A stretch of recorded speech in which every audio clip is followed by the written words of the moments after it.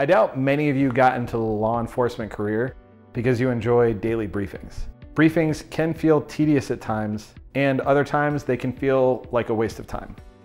This week, I want to talk about why briefings are important and how to do them right. I'm Steve Cerbalic, and I'm a panel attorney with AsCops in Arizona.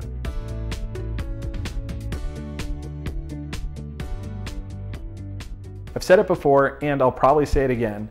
Law enforcement is a complicated profession. There is already so much to do and think about that it's no wonder many officers find themselves dreading the squad or shift briefing. They would likely rather be finding crime and arresting bad guys. I don't blame those officers at all. But here's the thing. Law enforcement officers aren't going at it alone. Those officers are a part of a team, whether large or small. Briefings are possibly the one time of the day that everyone working together will be in the same room, getting on the same page about ongoing issues in the area. Talking over ongoing investigations or projects might result in help from squad mates who would otherwise be out of the loop. These bits of information are often exchanged in a briefing. My partner has a question. Yes. I don't really know how to write, but I do sign and draw pictures. Some departments have department-wide bulletins to share and information.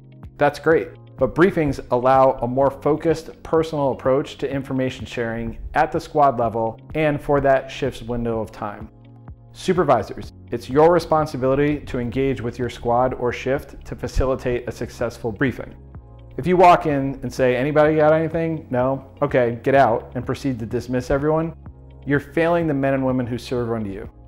Do some prep work. If there isn't pertinent local information to put out, identify a topic that can be taught, even if it's just a refresher. In fact, I may know a YouTube channel that has a number of topics that could make for good briefing ideas.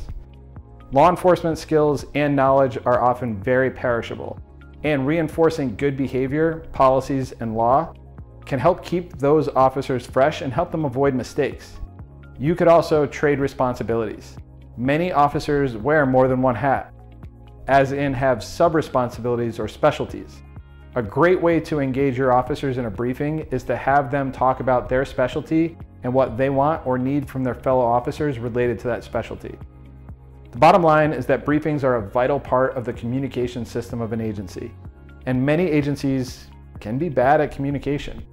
There's no reason to let a squad or shift be less effective though, and briefings are a great way to increase that effectiveness. If you have any questions or comments or suggestions on effective leadership, leave them in the comment section down below. As always, please like, subscribe, and make sure your notifications are turned on, as it helps these videos go to more officers. Be on the lookout for new videos. They come out every Sunday at 5:30 p.m. Arizona time. I'm Steve Cerbalic. Thanks for watching, and stay safe out there.